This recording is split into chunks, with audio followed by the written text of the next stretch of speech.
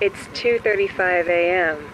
on the back of a bird scooter hurtling down Melrose Avenue. And you're listening to Night Call.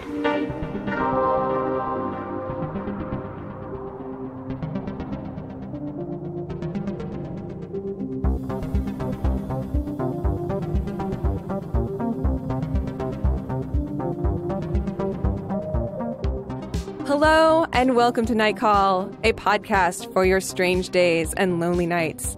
My name is Emily Yoshida in Los Angeles. Woo! And with me here in the studio, I have Molly Lambert and Tess Lynch. What up, guys? We're in the same room. Physical space, not just mental space, is being shared today. Physical space is the greatest special effect of all. Oh. Today, we are going to talk about the movie Hereditary. Also, way back in on the Mayo Wars. Get some follow-up on the MurderBoard. We got to update our stories. And as always, give us a call at 240-46-NIGHT. Or an email. Exactly. Jinx. Personal jinx. This week, I am in Los Angeles, as previously established, and we had our first ever Night Call live show. Yeah, we did. At Tex/Tay restaurant in Echo Park. It was fabulous. It was so much fun. We are forever grateful for everybody who came out and hung out with us and had a weird buffet-style French dinner with us. Yeah. It was a cult ritual. I think we just have to just say, spoiler alert. Yeah. We made everyone stand and repeat a pledge. To Satan. And our podcast. Tess was not as comfortable with hailing Satan as I might have expected. The Catholic, I was shocked by how uncomfortable. The Catholic jumped out. The Catholic jumped out. Yeah, it did. It did. I went home and I saged myself and I cleansed my aura. I felt it was weird. In the abstract, I'm totally fine with that.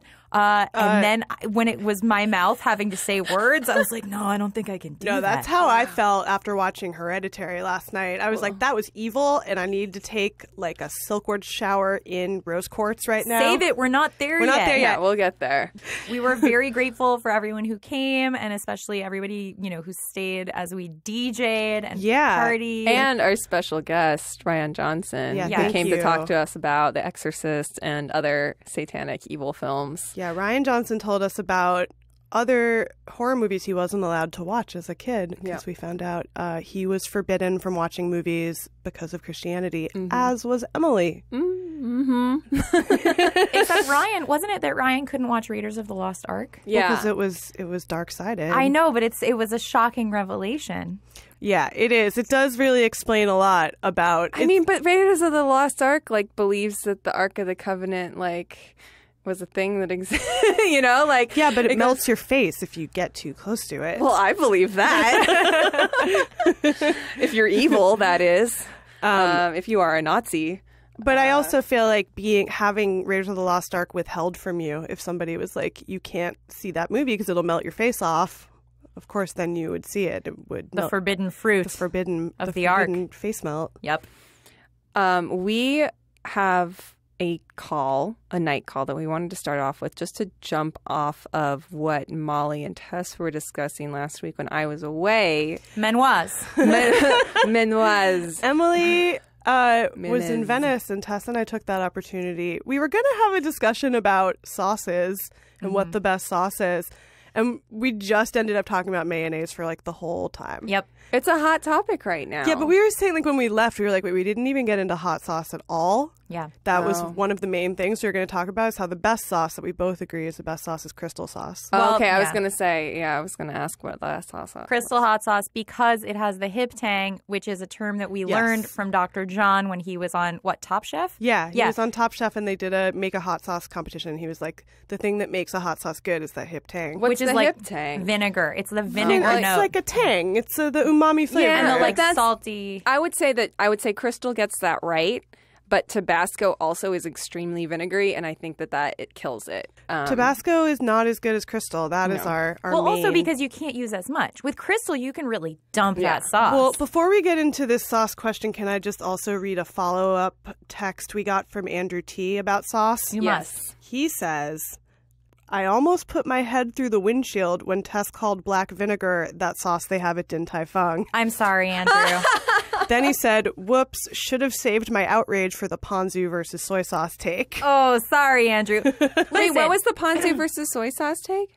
Well, I think that ponzu was better. Well, let me prefer clarify. Ponzu? When I said, I wasn't calling the black vinegar the sauce they have at Din Tai Fung. I was referring to the trinity of the soy sauce they have at Din. Everybody knows, like, there are good and bad soy sauce. Yeah. It's the combination of what they offer with the ginger, soy, and black vinegar. Right. Yes. And black vinegar is not easy to come by at most, like white person markets. Yeah. So you go out of your way to get the black soy sauce, but then it's also like you're having to go to a lot of effort to get the ginger. You have to get the shredded ginger. They have all the elements to make the most delicious dumpling sauce in the world. That is the combination of all the things they have. It's the Holy Trinity. So what I'm referring to is the ease of having all those things in one place. I agree that black vinegar is its own thing, but I would not put black vinegar on the same level as the sauce that you make at Din Tai Fung or any good restaurant in the San Gabriel Valley. Or it's like Din Tai Fung is a place that we've all gone, correct? Yes. Yeah. Except sometimes I have a hard time remembering if I've actually gone because I've gone to wait in the line many more times than I've actually eaten there. Because it's like, oh, let's do this, and giving up like halfway through. And Emily, what's your number one sauce? My number one sauce is what do you probably put on like everything? QP mayonnaise. Like, Do you just squirt it on stuff? yeah. Ugh. Well, my take on mayonnaise is that I think right now everybody's talking about how it's like the whitest condiment, but like Asian people go for mayonnaise and do mayonnaise better than I think most European cultures who can't see my finger quotes right now. QB is a superior mayonnaise. It is. It is more. It's got more that hip tang in it. Kewpie mayonnaise on like fried foods, on like okonomiyaki, which is like the like cabbage pancake, is like one of the best delights to man. QB kind of reminds So me good. of like when you get Belgian fries and there's an aioli, if you took out the garlic but kept the like. Yeah, exactly. Yeah, that's a very good way to think There's about got it. to be a flavor that overwhelms the mayonnaise. The mayonnaise has to be a vehicle for some other flavor. It can't just be. Oh, you know what else is straight a good mayo. one? And I couldn't believe you guys didn't bring this up because you said the word spread several times. But the spread at In-N-Out Burger. That's Thousand Island. I know, but it's called spread. It's called spread. Hey, can I tell you guys a secret, though? So the Bob's Big Boy Thousand Island is so far superior to the In-N-Out spread that I remember you were talking about like, I got a grip of Thousand Island. So you can only get it's a refrigerated sauce, but I'm going to say that Bob's Big Boy, if you get it, it's in the refrigerated aisle. It doesn't have a long shelf life. I buy like 7 of those, and then you can get your burger from In-N-Out, and it makes. I'm telling you, it elevates it. Do you bring back the burger and put the sauce on at home? I That's do. Do you go amazing. to In-N-Out and then you just have like a container of Thousand Island in your purse that you pull out? I have not because it's not shelf stable. Otherwise, You got Thousand Island in your bag. Wait, is so- Thousand Island? This is probably a really basic question, but is Thousand Island like ketchup and mayonnaise and relish mixed together? Essentially, but it's more sugary. I find like You know- if you try and make it at home, it doesn't capture It is it. pickle relish. You know what Yeah. I like? Fucking remoulade.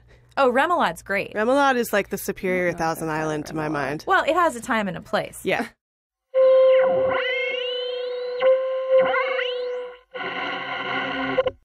This episode of Night Call is brought to you by Care Of, a monthly subscription vitamin service that delivers completely personalized vitamin and supplement packs right to your door. So, Emily, I'm totally skeptical about vitamins and supplements. But Vitamins are magic. I'm skeptical. I don't know. I never know. But I had been feeling really run down, so I thought I would look into if I maybe had some kind of deficiency. And it turns out that like a lot of people, maybe even up to 90%, are not getting all of the FDA recommended vitamins and nutrients they need to feel their best. You got to get that B12. It's important. It's true. But it's kind of hard if you're skeptical, especially to know where to start because you're just kind of browsing the aisles and it's difficult without a game plan. So that's what makes Care Of really great. You can take their quick, non-judgmental online quiz. And when I say non-judgmental, I was honest and I was kind of like expecting the results to shame me, but they didn't. They were just like, okay, that's you, and we can work with that.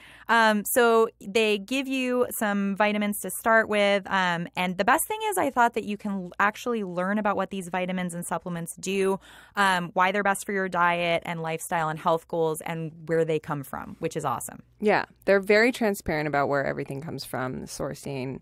And you can pick what you want to work on. They're not going to necessarily tell you, here's 80 different vitamins that you need to be taking. If you want to work on sleep, if you want to work on just making sure you have all of your main nutrients that you need every day, there is a vitamin pack for you. Also, it's super great because they have a scientific advisory board, which is super nice. And so you can actually look at how many double-blind studies have been done, what the results were. I thought that was really helpful. I personally am saying this not just because we have an ad spot from Care of, but starting a vitamin regimen is one of the things that keeps me sane in this life. So I highly recommend their product. It makes it so easy to figure out what you need and what you need to take every day. And another great thing about Care of is that they donate a portion of every sale to the Good Plus Foundation, which provides expecting mothers in need with prenatal vitamins. And their supplements are available in vegan and vegetarian options as well. So there's something for everybody. If you would like to get 25% off your first month of personalized Care of vitamins, visit takecareof.com and enter code CALL. Again, for 25% off your first month, visit takecareof.com and enter code CALL.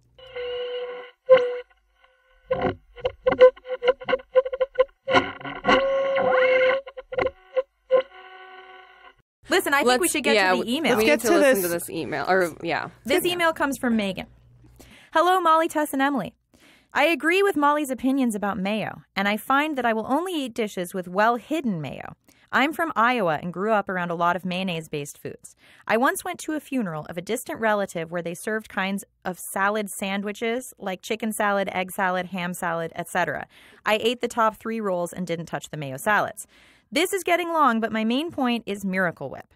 My sister loves mayonnaise but hates Miracle Whip. A quick Google search informed me that Miracle Whip was created in 1933 by Kraft as a less expensive alternative to mayonnaise. My sister will not touch Miracle Whip and will even avoid restaurants if she knows they use Miracle Whip. Any thoughts about the sauce that has been called boiled dressing or salad dressing spread? Also, have you ever heard of Snickers salad? We've had it at my grandpa's house growing up. I've attached the recipe here, which we will add to the notes on this podcast. Thoughts? I want to know what's in Snickers salad to start off. Well, first talk amongst yourselves. Well, and I'll pull it up. So I, as some of our listeners may know, am also from Iowa. I worked in the deli, the grocery deli at our grocery store in Iowa City for about a year, and it involved slinging mayonnaise-based potato salads and ham salad is the worst. It's the worst. It's pink. Is the worst idea for a food, and I am not opposed to chicken salad. I think it can be quite good. Ham salad is the funniest term in the world. Have you ever seen ham salad, Molly? It's not common out here. I have had ham. I have seen it. I once made friend of the podcast Max Silvestri take a bite of a ham salad sandwich and then spit it up into our other friend's hand for a film I made. Well, so this is the technical thing I want to get into here, which is that we had giant vats of mayonnaise, of course, because this is a grocery store in the Midwest. But to make the salads, there was actually a different substance that you used as the base for it that was called salad dressing. That was also white and basically I think it was basically Miracle Whip, but it was a little more runny. Yeah. And not quite. I think it had more tang to it too.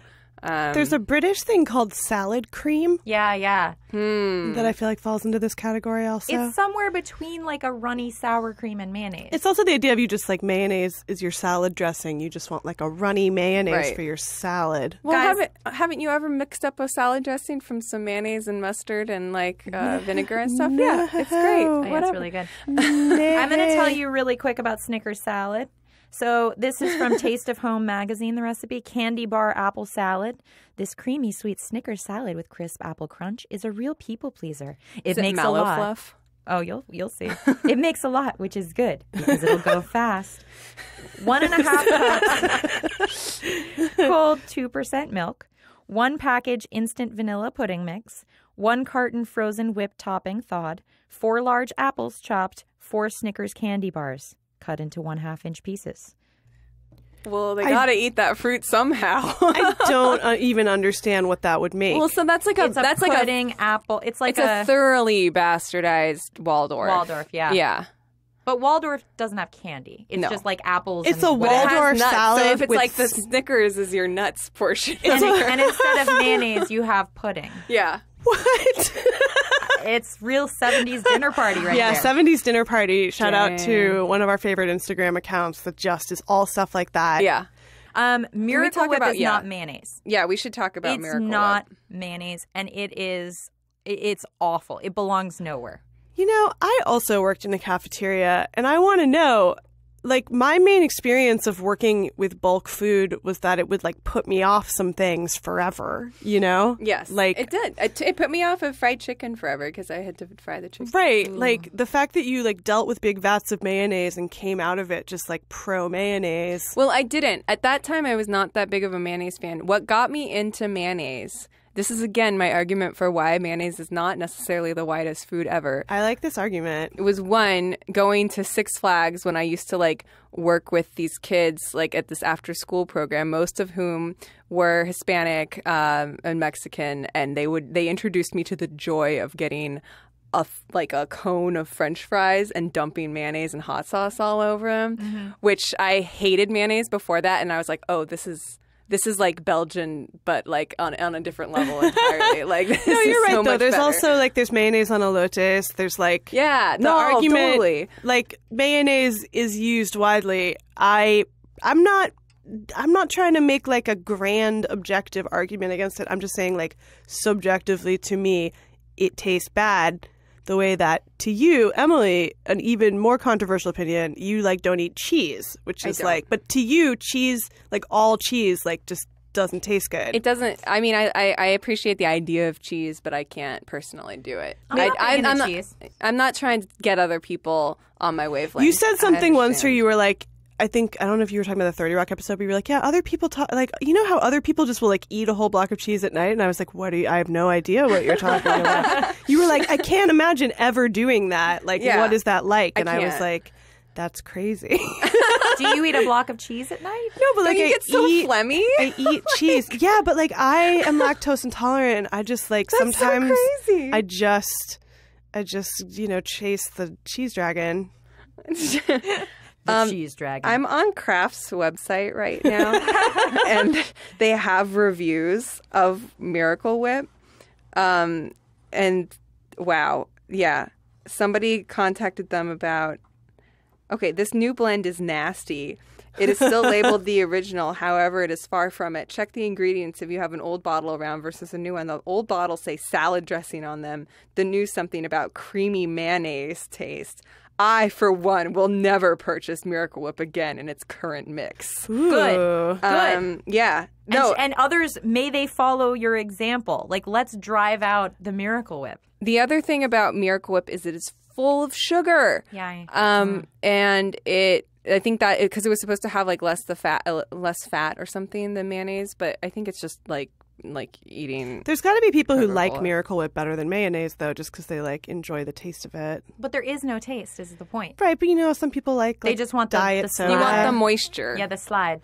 You want the lotion for your sandwich. It puts the lotion on its ham. It is ham lotion. It is. Oh, you guys are really selling it to me. Hey, actually, buy some delicious ham lotion. Ham lotion is It'll really make great your ham segue. salad go down just right. I think we have to Now is a table good this time for to now. talk about other things that Like made Satan. me feel like I was going to throw up for 2 hours. Guys, Hereditary is now out on video on demand. I was counting the days. Oh I've my been God. so excited to see this movie. We're talking about this movie when it came out in theaters, which must have been in the spring. It was over the summer. In the summer, In early June, I summer. think. Yeah. Time is such a roller coaster right now. Who can tell? Nobody knows. But yeah, Tess was like definitely doing a watch clock of how many days were left until this movie came out, and then she watched it, and then y'all were like, Molly, you have to watch it. And then I did. You kind of volunteered. I was very profoundly disturbed by Hereditary, but I loved it. And I was like, I'm not going to force her to watch it. Yeah, no, you had a diplomatic way of putting it. Thank like, you. I will not put this on I anybody. was also like, I don't want to be the person who didn't see the movie. And like, I managed to not get spoilers for it until now. I should just watch it. And then I couldn't convince my boyfriend to watch it with me, so I watched it alone. And that was a mistake. So, Hereditary is an interesting... So we were talking before we started recording the podcast about how Hereditary is the first feature-length film from Ari Aster, I believe is his name. And he was known for 2 really controversial shorts that he did before Hereditary. One of them, Munchausen, which deals with a problematic mother-child relationship. One of them, I think it's called The Strange Thing About the Johnsons, which was his AFI thesis, which is... No spoilers. No spoilers. Just look it up if you're curious. Controversial. Yeah. But just... it is perhaps the most taboo preface. He makes movies about familial horror. Yeah. Which is probably our favorite genre of horror. I think it's the most affecting subgenre of horror, I would say. We were talking about it's like The Exorcist is that, and Rosemary's Baby is that, The Shining is that. All of these things are about parental Poltergeist. relationship. Guys, I've never seen Poltergeist. Oh, my God. Oh, you haven't seen Poltergeist? What's going on? I just know that the parents smoke pot and that it's like a chill movie. It's a very chill movie. So chill, yeah. Makes you very When all concerned your about digging a pool. cupboards are- Should I watch it? Yes, it's so good. Yeah, Poltergeist is pretty Can we good. just do a horror movie like every week until Yeah, the we end of just Halloween season? 'Cause Yes. it's already begun as far as I'm concerned. Let's do it. Last week after the podcast, I walked to the Halloween store in the old Circuit City down the street. Oh, nice. I was like, me and some other people were like the first people in the Halloween store. Like, hey, great, it's September 7th. So I was ready for Hereditary. So Hereditary, I did not see it at Sundance when it was there, but it was one that everybody like. This is the thing now. Sundance is like the best place. Like, it's iffy on other things coming out of there, but like all the horror stuff that comes out tends to be pretty A+. There's been so much good horror coming out in general. And my friend Aaron also co-wrote the other good horror film that came out of it that's coming out this week, I think, called Mandy with Nick Cage in it. Oh, I watched the trailer for that also, and it also seems like there's a lot of just people are. It's a good time cult right horror. now. It's a good time for horror. I mean, I know there's a lot of debate within horror about the sort of art house horror. Well, yeah, I kind of wanted to talk about that a little bit because I think that a lot, like after this film came out and the first wave of people saw it, and people talked a lot about how like it's not like a dumb horror movie, right? Which it's is a what people smart always person say. horror It's like movie. all the good horror movies are smart. Also, I mean, if you like horror films, like there are some that are clearly made with a bigger budget or with producers who can get like fancy actors like Toni Collette and Gabriel Byrne, and then there are ones that don't, and doesn't really actually reflect that much on the premise or the ability to be scary. Well, you know what more. producers got those stars? Toni Collette and Gabriel Byrne produced the movie. Yep. Toni Collette is so amazing in this film. It cannot be said enough. I think that this film worked better for you guys than it did for me. I really like it and I appreciate it, and I think it's very smart and well made. But I think that we can all agree that Toni Collette is just like there's. I haven't seen a more performance. She's the best. This year. All the performances were great in this movie, though. And I mean, I thought that they were really like the girl whose name is Millie, and I forget her last name. She originated the role of Matilda on She's Broadway. Phenomenal in it as well. I mean, everybody in this movie really carries their load. I also thought it was funny she originated Matilda because then they contact her through the seance and there's like chalk writing on a chalkboard. Spoiler. We're going to maybe spoil this movie. I don't know how much we should spoil it necessarily. Right. But we'll feel it out. She was not the one who communicated via chalkboard. She was there's another person beyond. Yeah. You're right. We all like Nat Wolff or Alex Wolff, one of the Wolff brothers, one of the Naked Brothers band brothers. I think it's Alex Wolff. They're both in movies. He plays the son. He was really great. Gabriel Byrne is really great. Toni Collette, we were saying like she should have the Tilda Swinton level of fandom from people because she's the mom of this family. She's an artist who does miniatures, so we were saying it was like a side cool to tiny furniture. But I love miniature stuff. I love like shooting miniature stuff on film and that depth of focus. Like I like a lot, but there is something unsettling about it, and I've never seen it used to like a horror purpose in the same way. Yeah, it was used very well. It was like using the tweeness of it to be creepy. Yeah. So her mom has died, and her mom had this like special bond with her daughter, and so they're doing the funeral and the wake and everything, and the daughter is kind of not dealing with it. It's like hard to. I mean, the daughter is how would you describe the her? daughter is evidently disturbed. Yes, yeah, and has a tick where she goes like that a lot. The daughter is disturbed, and the actress who plays her is very interesting looking and has a very memorable face. And then there are like some twists that you don't see coming that I just thought it was going to be a totally different movie. Yeah. It reminded me also of Get Out in that it was like what I thought it was going to be was so different from what it ended up being. Had a lot of switcheroos. But just also like it went in places that like I didn't see before. I didn't see coming. Right. It has that feeling that I think makes it more scary, where there's not a symmetry to it that there is for a lot of horror films, where like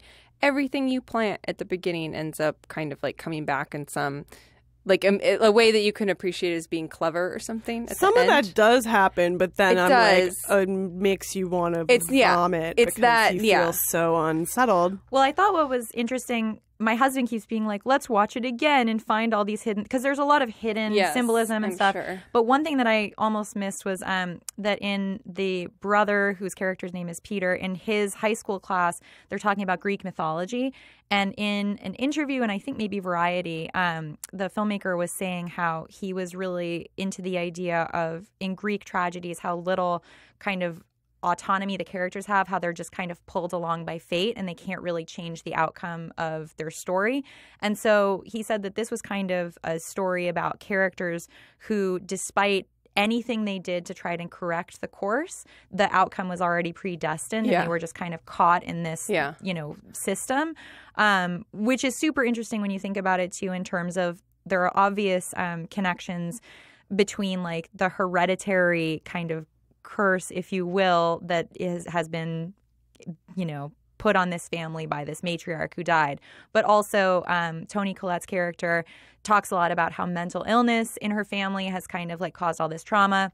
She has 2 kids, and she's, clearly kind of talking about the like hereditary nature of, the trauma, both like the trauma inflicted by like the death of her mom, who was secretive and crazy, and also just like the genetics.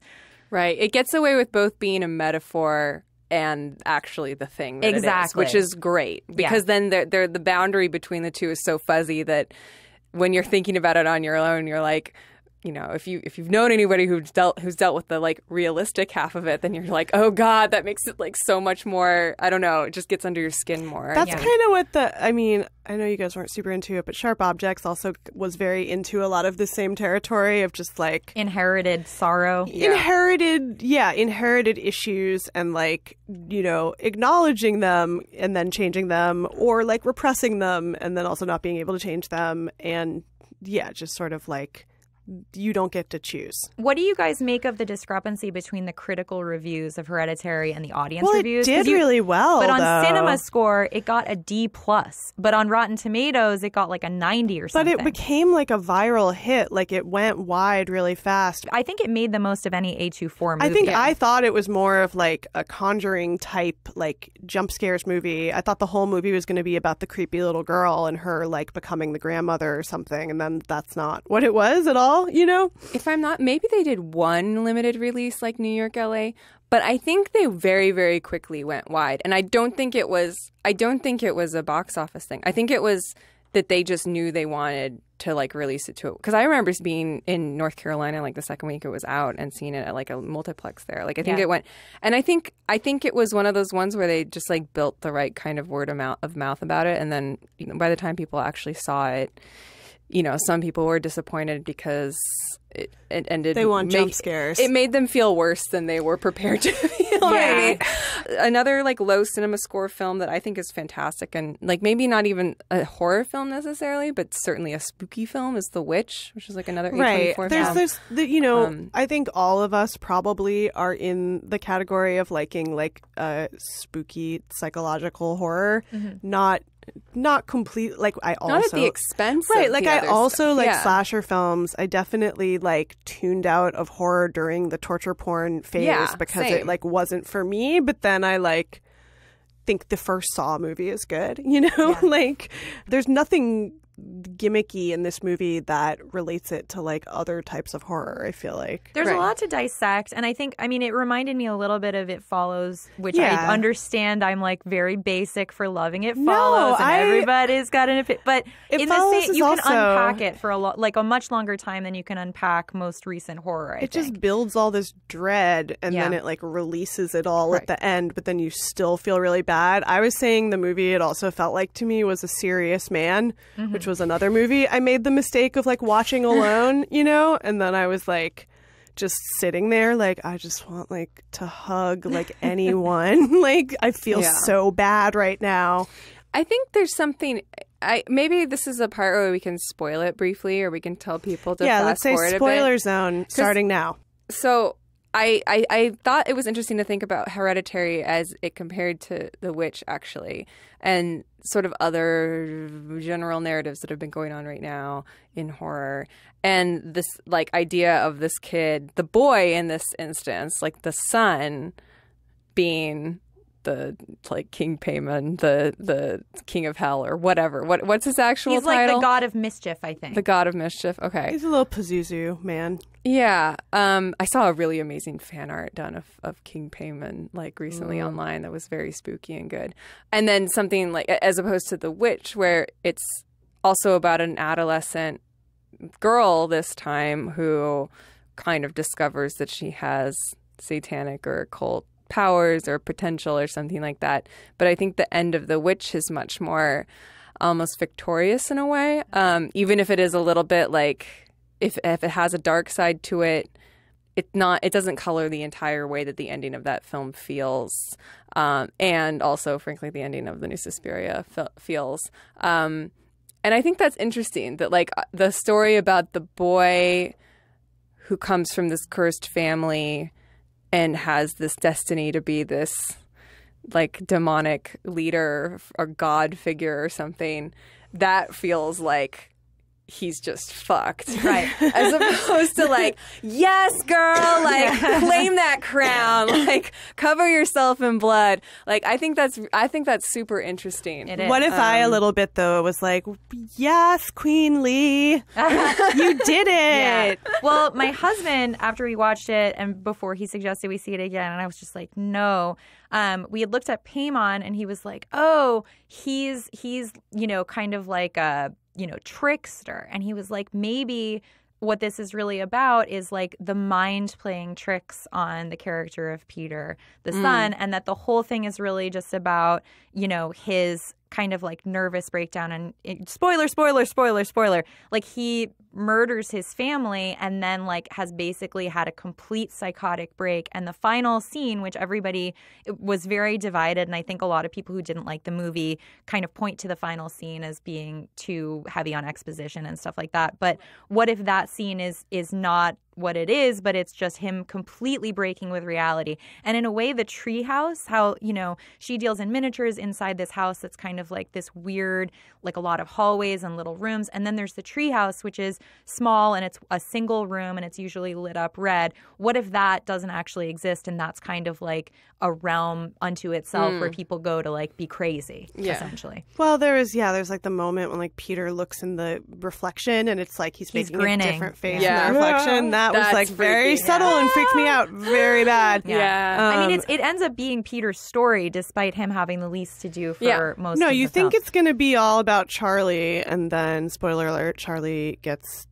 dispatched with and that was so intense, intense way. I think the thing about Greek mythology is super interesting, and that is so also not a way that movies now, especially horror movies, tend to work. But maybe that's one of the big differences between what people are calling arty horror movies and non-arty horror movies is the agency of the hero. This makes The Shining seem character. upbeat, though, because at The Shining they get away at the end. Yeah. It's a very downer movie. I mean, it's rough. In The Shining, it's like it ends up that it's like he's just fucked. Jack is just like stuck there, but the other people get away. Yeah. This is like, no, you're fucked and nobody else can escape. Especially your family. Especially your family. Well, because that was so much fun, maybe we should take a time to have an update on a question that was called in a few weeks ago that we've all been mulling over. Now for some real life murder. Yeah. All right. So here is a night call update. Hey, guys.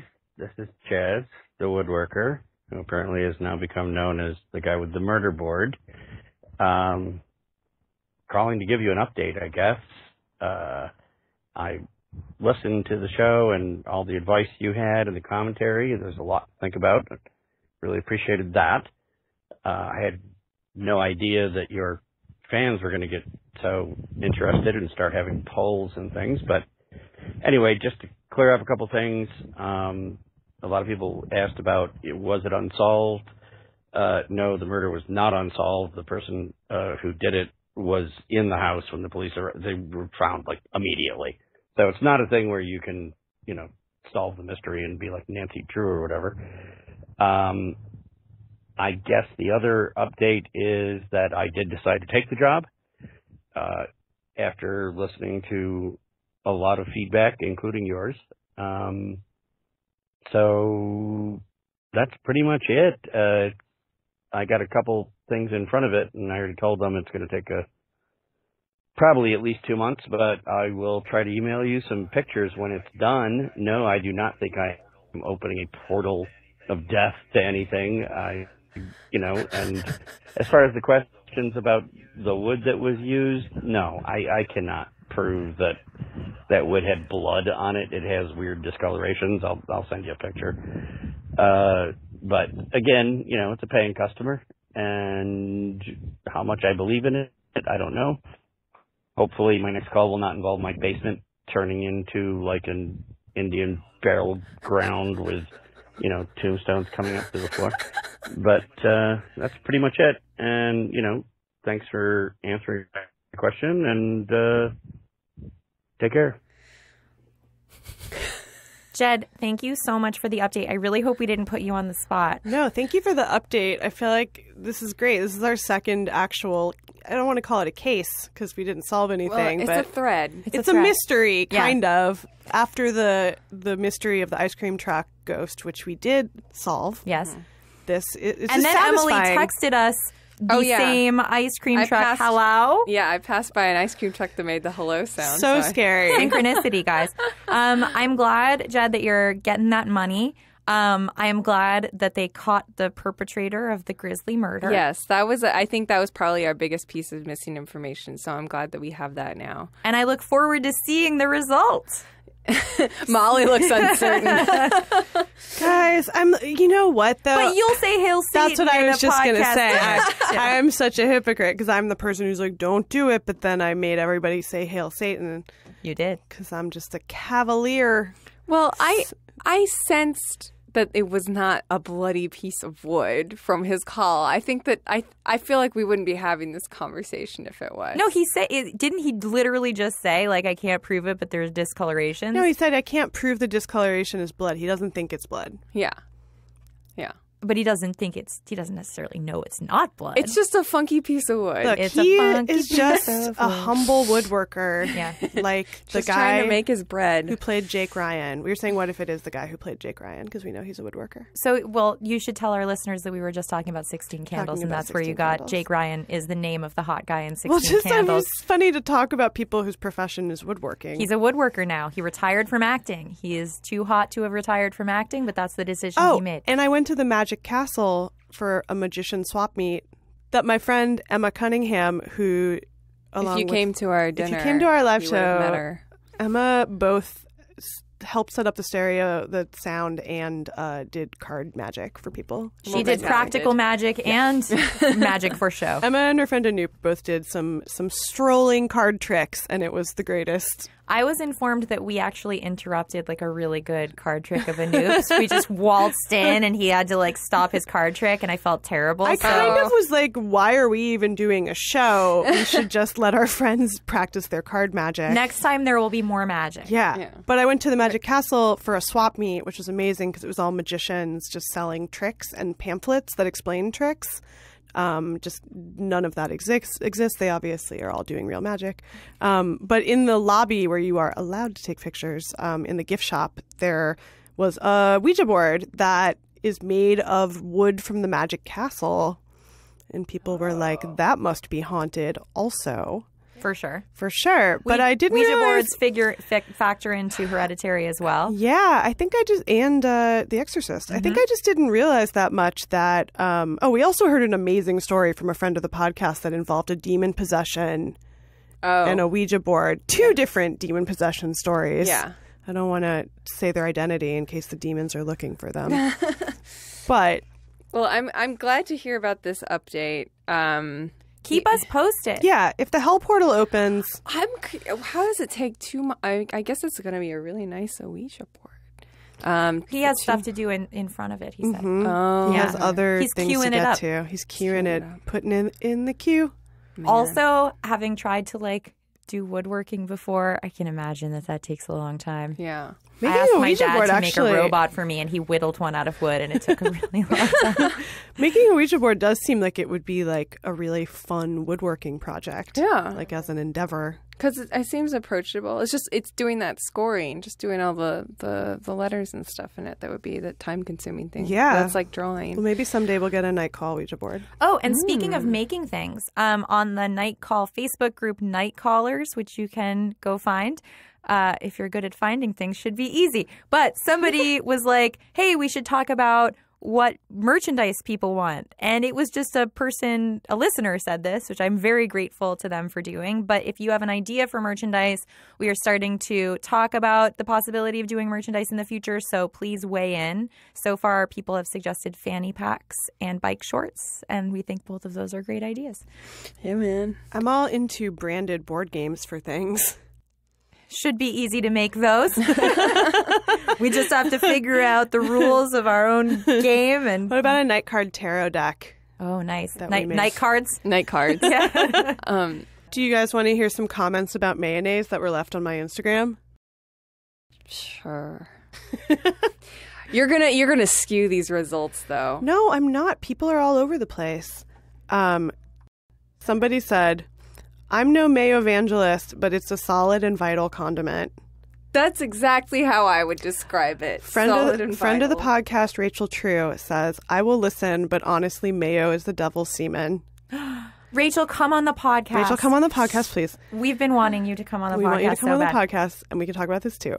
And another person said, was surprised how long the sauce talk went on for, and yet there is so much left to be said. Well, actually, speaking of which, I just looked at the Night Call Facebook, and so far, the mayonnaise poll, let's talk about mayonnaise, baby. Marissa, thank you for doing that. So the winner so far with 3 votes, mayonnaise is okay in an altered state, aioli, deviled eggs, etc. Mayo is delicious comes in second. Okay when you're on drugs. That's also true. Mayo's delicious is coming in second, and mayo disgusts me only has 1 vote. Wow. Yeah. Well, if you take enough acid, the mayo comes alive. Well, it's base. You need your acid and you need your base. On that note, Thanks for listening. Thanks for listening, Emily. See you soon. Thank you, Garden of Sound, for having us in your padded booth. For us to thrash around in conversationally. As always, if you're enjoying the podcast, please rate, review, and subscribe wherever you listen to your podcast. And if you have a question, comment, or story, call us at 240-46-NIGHT or email us at nightcallpodcast@gmail.com. We'll see y'all next week. Hail Satan.